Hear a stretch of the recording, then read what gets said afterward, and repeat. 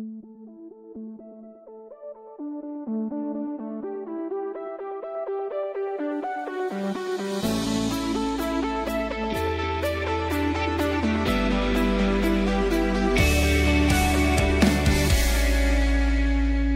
talking about podcast. We're talking about itty bitty podcast. Podcast. Merry Mini Monday, Chunkies. I'm Carter. Doge. Jordan. Guys, we're back. We're back. And we're here. We have returned to summer. Yes, it is, isn't it? Summer is here. And tomorrow we get to talk about, a classic. I think we're starting off really well. The Chunkies have done it again. They have. We've got our top 6. Disney Dozen was 6 as well. Yep. And this is a good 6. I'm excited. I'm excited for the next strong 6. 2 months because we've got some movies in between there that kind of continues the theme of Summer of Love. Yeah. But tomorrow we do get to talk about Sleepless in Seattle. That's true. As I was watching this movie last night, I'm looking at Meg Ryan and Tom Hanks. Sure. And I'm saying, wow, 1990s. Yep. It felt so 90s, and I love the 90s. Probably my favorite decade. Okay. And there's others I'm going to be living in, right? Who knows yet? Yeah. But so far, 2020s the 90s might be clutch. Could be the 20, the new Roaring 20s. But I decided to look up. I kind of went on a rabbit trail, and I was like, what actors defined their decade? Okay, and so I'm going to have some fun with this with you guys, too, to have you guess. Okay. They only give us one. It's either going to be an actor or an actress. Okay. But we'll start with the 1900s. Who do you think defined the 1900s? Cleopatra. Close. Like the Queen of Egypt. Yeah. That's fair. That's fair. Could not tell you. George Cohan. Oh, I was close. Yeah, George Cohan he starred in 7 Broadway shows during that decade. Cool. Yeah. He authored 12 during that decade, authored 12 Broadway shows. Wow. And he performed, so he either performed, produced, directed, starred in over 1,121 shows. Okay. Oh my goodness. That's the 1900s. 1910s, anyone? No. Amelia Earhart. Like our oldest Chunkies, those fans are like, Mary Pickford. And you would be right. It is Mary Pickford. She did. Thanks for she did a lot Pickford of stuff. Nation. Okay, wait. Now we can get into stuff that you might be able to know. 1920s. Who do you think defined the 20s in movies? Is that too early for Chaplin? That's exactly who it is. Okay. Charlie Chaplin. Okay. 1920s. 1930s. When was Bogart around? This is an actress. An actress? Mm-hmm. I don't know. Right around when talkies became the norm. Joan Crawford. Joan Crawford, 1930s. 1940s. He's referenced, there's an impersonation of him in Sleepless in Seattle for the 1940s. There is? Cary Grant. Oh, yeah. 1950s. Think Western. John Wayne? John Wayne. Jan Wayne. 1960s. Probably one of the coolest men that ever lived. Me? Jordan Wonders defined the 1960s. Oh, Dean. Not James Dean. Oh. Paul Newman. Oh. 1970s. Similar. They were in a movie together. Robert Redford. I love Robert Redford. Butch Cassidy. Now, I'm actually going to make you guys Yeah. guess on here. We're getting a little closer to it's funny how much it takes. Robert Redford. I like him. I love Robert Redford. Have you ever seen the movie Sneakers? No, but have you seen The Sting? No. But have you seen Butch Cassidy and the Sundance Kid? Yes. With both of these good boys we just They're talked both about? in The Sting as well. Oh, really? Mm-hmm. Interesting. And it's Is there very a good. sequel?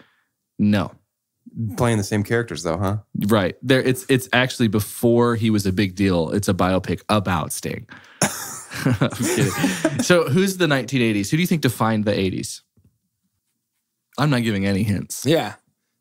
Can we get if it's a male or a female so that we narrow down? Mm-hmm.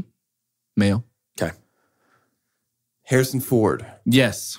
Wait, really? Mm-hmm. Yeah, cool. I mean, if you're going to be Indiana Jones and Han Solo in the same... And Deckard. Yeah, in the same decade. Congrats. 1990s. It's neither of our sleepless stars. Is it Leo? No. That's a pretty good guess. Is it a boy or girl? Boy. Are they all boys? No. Good.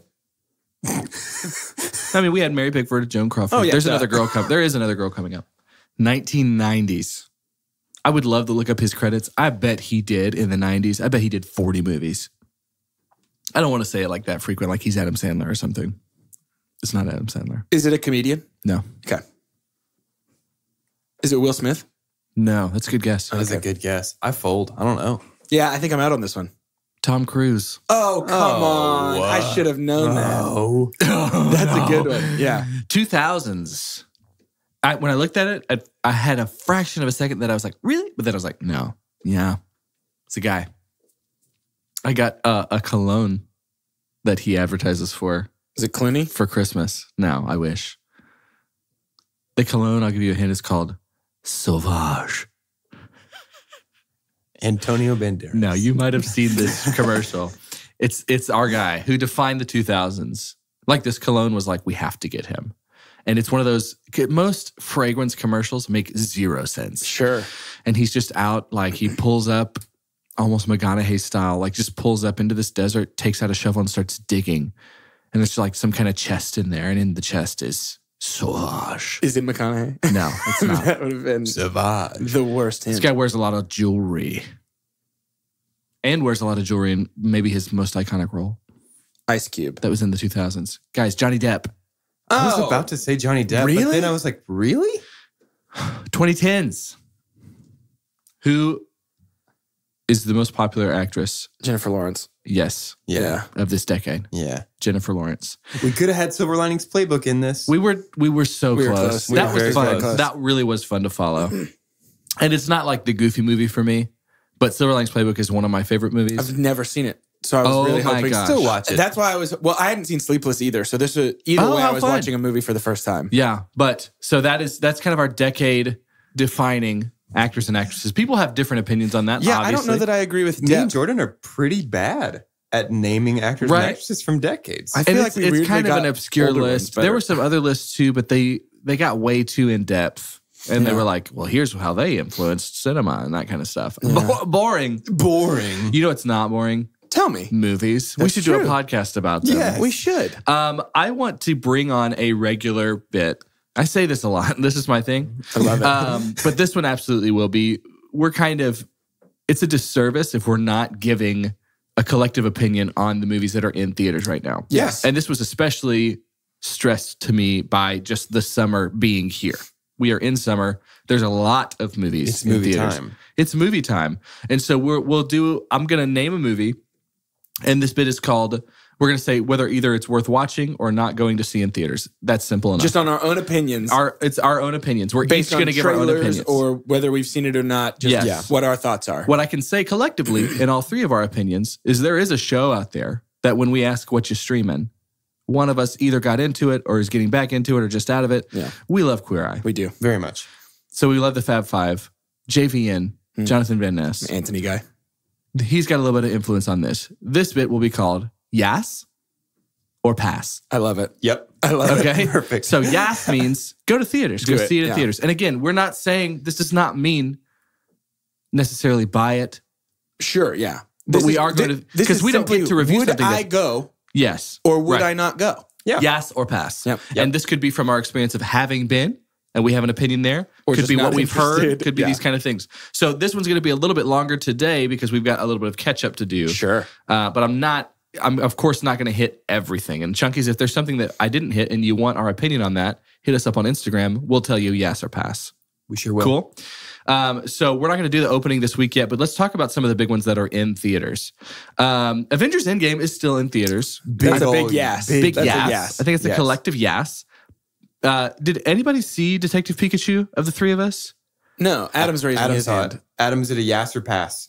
Adam It's says a yes. yes. That's Adam a says yes. yes. And so I would go see it. that's It's a what yes. critics are saying as well. So we're going to say a yes on Detective Pikachu. There's a movie, and this is a little more of an obscure one, but I've heard it's a big ol' yes, is Booksmart. I've Oh, also yeah. heard nothing Yeah. but yes about this I would do one. yes So for it's this going to one be for a sure. yes for that. John Wick Chapter 3. That's a yes Yeah. for me. Another yes. Have either of y'all seen that? Not yet. Not yet. You know, I haven't even seen the second one. That's wild. You need to fix It's very that. good. Isn't it? It's best common.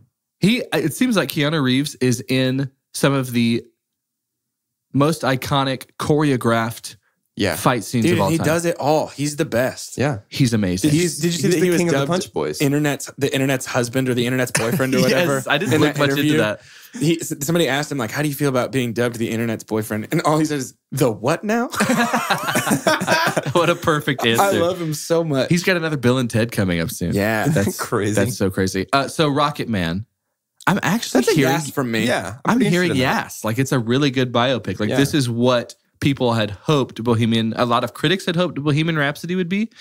Again, I mean, Remy won an Oscar. So like it ended up being good. They're cashing in on this, but I'm okay with it. Like, I would go sit through 2 hours of just Elton John music. So why not do it and watch a movie while, you know what I mean? Yeah, exactly. On a big screen with great sound. Yeah. Godzilla, King of the Monsters. That's going to be a yes from me. While critics are saying pass, I kind of assume that for some of these big monster movies. Yeah, Gotta I'm gonna see give it big a monsters. yes. But Sorry. it's a yes for Watch me. the big monsters on a big screen. It's a yes for me. And this one's from personal experience. I did see Aladdin. Okay. And this was something that I thought was not going to be good. Okay. I can personally say yes. Okay. I watched it and I enjoyed it. It's still a pass from me. That's okay. Yeah, it's a pass And wait pass- for plus for me. Yeah, and pass is saying exactly. So, and we'll kind of define these as we go because there's probably going to be movies that kind of break the scale. But Yeah. passing does not mean not ever see the movie. It means I Just am not not theaters. going to theaters. Right. And that's the advice part of this. We're telling you whether or not we think you should go. Dark Phoenix, Hard pass. pass. Hard pass. Very pass. They say that Much pass. the X-Men one before that, Days of Future Past. Oh, that's a few. That's a few Apocalypse was back. right before it.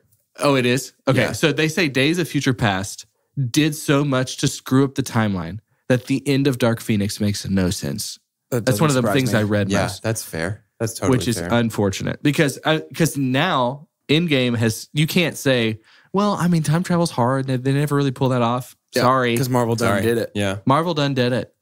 Secret Life of Pets 2. Personally, pass for me. Personally, it's a pass. V pass. Because there's just so many good animated movies now. It's just Don't waste your time on bad There was a version season Toy of my Story. life that I was so fascinated by it, I would want to go see everything. Yeah. Sure. But almost everything that was coming out was good. Yeah. Then we got Ants. I think that's one of the first ones I tough. remember being like, meh. It was Madagascar for me, where I was just like, Same. oh, Interesting. Oh, I kind of man. liked Madagascar. So The Dead Don't Die. This is the Adam Driver, Bill Murray. That's a yes from Jordan. I'm going to say yes because I want to see it. Critics are saying pass. I was about to say, I think I'm going to give it a pass. I'll rent it for sure. Yeah, it's somewhere in the middle. It's kind of got a barely pass by critics, a barely yes by... the cast alone is enough to make me really interested in it. Yeah. Shaft. I'm seeing billboards for it. This feels just like a money grab. It really does. It's a pass for me. It's currently I very agree. rotten. It's a pass for It's me. like It is 36%. it is for me very as well. rotten. I'm going to pass as Pass. well on Men in Black International. Pass also See, for I'm me. kind of feeling that might be a yes for me. I think it's going to be the death of that franchise. Really? I agree. I think it's over. I think it's over. I haven't really watched much on it or read much on it, but I love the two leads. I love do the too. lead- but They're that's so the thing, like, charming. That's all I'm basing my answer I off love of. Chris Pratt and Bryce Dallas Howard, but that doesn't mean Jurassic World was worth seeing. Fair You know enough. what I mean? Yeah. We'll get to that later. I've stumbled upon something. We're going to talk about that at the end. What the heck? I stumbled upon a movie I had no idea existed, but we'll talk about that at the very end. We'll have that end our episode. Opening this week, or actually coming up. No, we'll save that. If this is going to be regular, then we'll talk about some of that other stuff later. So that's a little bit of Yass or pass. Yeah. Yeah. Okay. I mean, yes. I mean, yes. I mean, yes. Can I tell you about this movie? And okay, it's called Avengers of Justice. Wait, what? Farce Wars. And it definitely looks like a... oh, is this one of those like superhero movie? Like, Yeah. You remember what it's called? Remember those? Like, Epic movie? Yeah, Isn't that what like it's stuff called? like that? Yeah. So its superheroes are forced into hiding after their many battles with villains leave the city with billions of dollars in damage. We've got Gene Wonder, Dark Jokester, Thor Baka, Super Bat, oh my gosh. Beaverine, What? It's like Oh, like Wolverine, Wolverine, but yeah. it just has Incredible. giant teeth, I bet. Tony Starch, Spider Cat, and Raya. Are we ready for the poster? Yep. No. Do you want to see Very the much. poster Very much. that you're I do. going to buy? Here is the poster for Avengers of Justice Farce Wars. Oh, Doge man. looks like we had a Spielberg face from Doge. So pass. Yeah, big time. If you, well, hold up. Junkies, if any of you can find a theater that this is in, Please go see it and tell us how show it me a is. picture of the marquee Please. even. This looks like Ron Perlman up front. It totally looks like Ron Perlman. Is it? No. No, I think It's not? No. everyone in Monster Prosthetics looks like Ron Perlman. That's fair. There's truth Are there. we sure that's not Ron Perlman? I just looked at the credits. He would have been the top one. Top build. Amy Smart is in it. Yeah, this She's is Gene Wonder. going to be tough, I think. I mean, what do you think they expected? Isn't that a strange thing? Yeah, I don't know. Skim a couple what bucks if off that's the your top. only credit? Are they Do you trying think to do anybody's- this thing that they're doing like with Sharknado? Do you think I they're think trying they're to do trying that? to do that. I think it's either that or they're hoping somebody's grandma gets them a DVD of this for Christmas. Like, I got you that Avenging movie you love so much. I mean, y'all would like that for Christmas.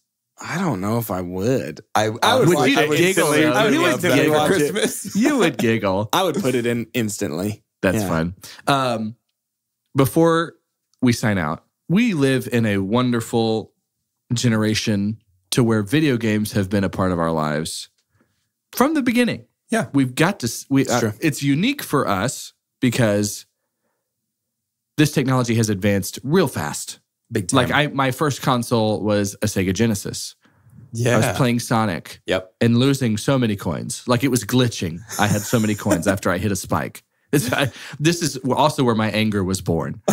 And then it ends up going, I think for me it was Sega N64, one of the greatest consoles of all time. I got that for Christmas when I was GameCube. 4. PlayStation 3, Xbox 360, PlayStation 4. Okay. Yeah. Okay.